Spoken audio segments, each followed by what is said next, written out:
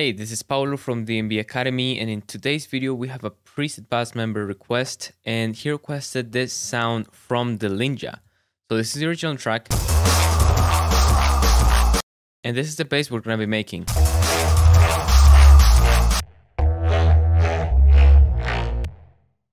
But before we get started with the video, make sure you get subscribed to the channel, hit the notification bell to not miss any for future videos, and if you want to get access to the preset and the project files, you can become a member of Preset Pass. And you can also make your own requests and gain priority on them. Don't forget that if you want to get more in-depth lessons and tutorials, we have many courses with pro artists, and we also have a lot of production resources like presets and sample packs on our website. Just visit thembacademy.com. So with that being said, let's get into the video. Okay, so here I have an initialized serum, and in this video, not only we're going to try to recreate that sound, but we're also going to be looking at some fundamentals for the DILLINJA bass. But first, let me show you the piano roll so you can follow along with the tutorial. The sequence is very simple. We have E, C sharp, and A0. Now let's go back into Serum. And so now let's take a look at how would we recreate that DILLINJA sound. So if we listen to the reference, first of all, we can hear a lot of noise like this, but it has this very specific boost on some harmonics. For example, it sounds like if we were to bring a bandpass here, route the noise through it, and then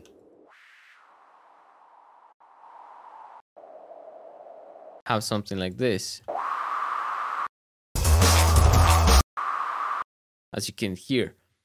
Then we also have a very distorted sine wave that sounds like this. Let's distort it a lot. And let's just remove the noise for now. So if we listen to the reference,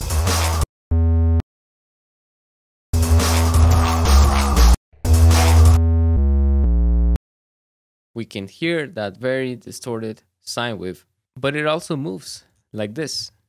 Let's see. Now we also hear another movement, which will be the midst of the sound. And it kind of sounds like we are filtering a waveform. For example, if we bring a high pass here, kind of sounds very similar to that movement right there. But we lack the texture, so let's try to get a different wavetable here. For example, Monster 4. Okay. And now we have a more complex waveform, but the tone quality of this is too high. The overall movement of the sound is there, but the formant is not. So we need to find a way to change this formant, and that way we can shape our sound to a much cooler state. So one cool technique to do this will be to use the bend plus and minus. It changes the sound from a to a right? And then we can use a filter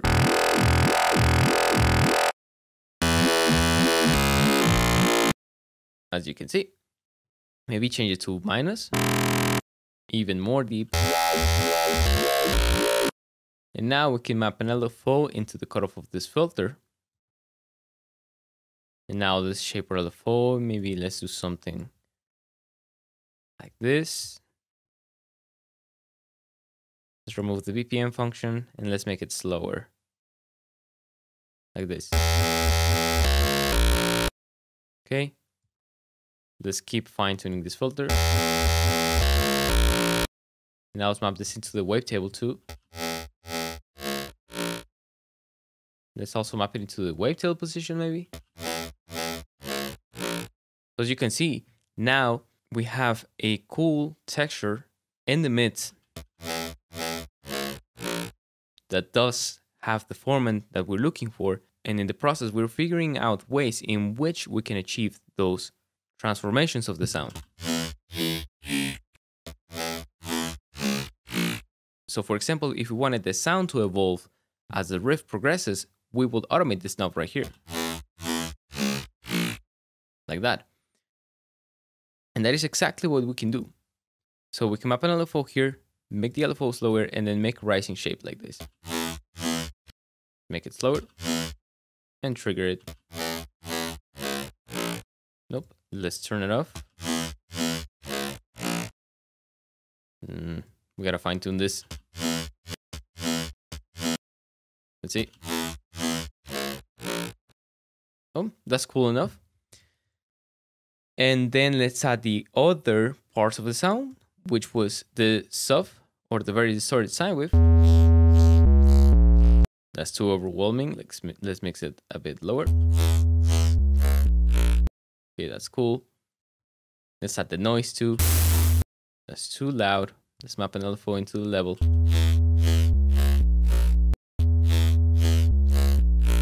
Maybe we can even change the filter. Let's change it to a multi-filter, like a high peak. And now we have an extra filter to add more movement into the midst of the sound. Not joy type of movement. We can also experiment with a notch.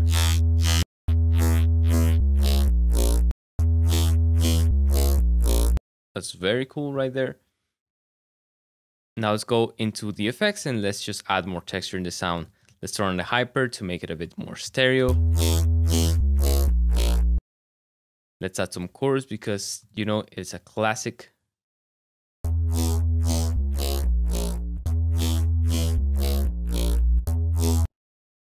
Then let's turn on the compressor. Let's set it on multiband and boost the gain. There you go. And let's add an EQ.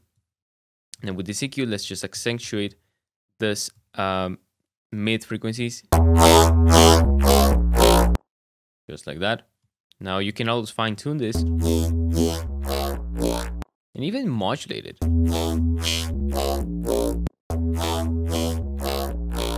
As you can see, it's just all about how you create the movement and the format of the sound. In this case, I'm just gonna leave it like this. And then I'm gonna use another filter. And with this filter, we can use it as an overall gain control of the sound. So this will help us to have a kind of a push and pull dynamic in the sound that was lost because of so much distortion and compression, which was getting rid of the dynamics. But we're using this filter as tremolator, sort of, to bring back those dynamics. Cool. So this is good enough inside of Serum.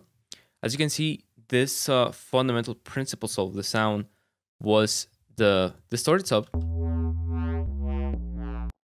and then this texture that came from this wavetable, and the filtering movement. But not only that, also the formant shifting thanks to some warping modes like Bend Plus. We can also try asymmetrical. That one is also cool. As you can see, in this case, we're gonna leave it with bend minus, and now let's jump into a bit of post-processing. So for post-processing, I'm gonna show you a few tricks that I do to play a bit more with the format of the sound and change this texture. So to begin, we have this phaser right here. So if we add a phaser, by default, it'll come like this. But you can play with the frequency.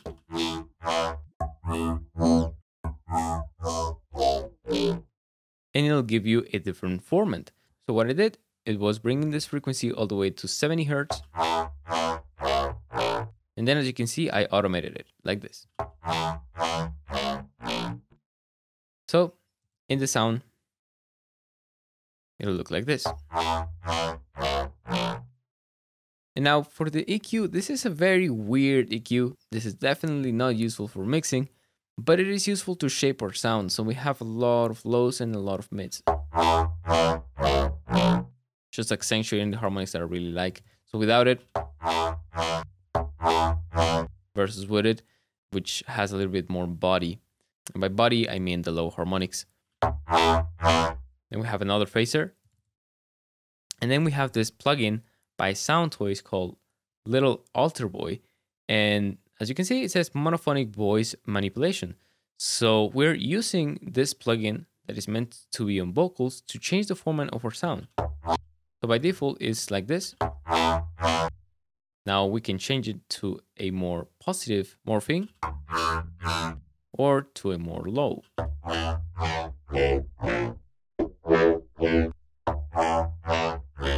In this case, I left it there. You can also play with this pitch knob.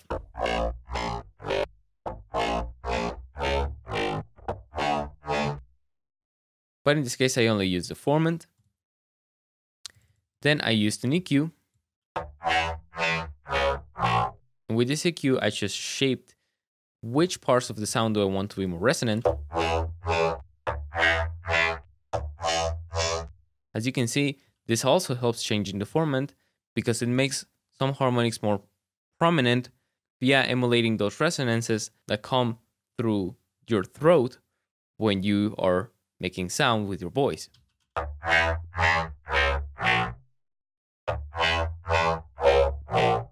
So in this case, I'm actually gonna change it there because I like it better there now. Then we have another filter. And then we have one final EQ. So this is it for the processing of the sound. But now let's go back into the Serum patch. Turn this off and the noise.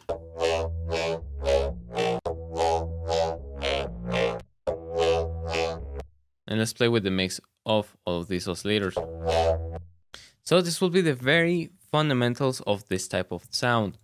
Now we can also add a bit of reverb, and it's not advisable to add reverb to a bass, but we just want to make it more dirty and busy in terms of frequencies to make it sound less digital when we play it on top of the drums.